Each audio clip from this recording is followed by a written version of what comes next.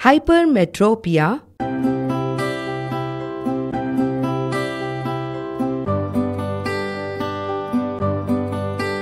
Here we see a person who is not able to read the book from a close distance.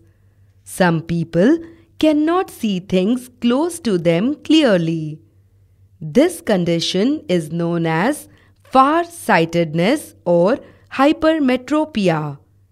This defect arises either because the focal length of the eye lens is too long or the eyeball has become too small. In this case of farsightedness, the image is formed behind the retina instead of on the retina. The error can be corrected using convex lens and the final image formed at the retina.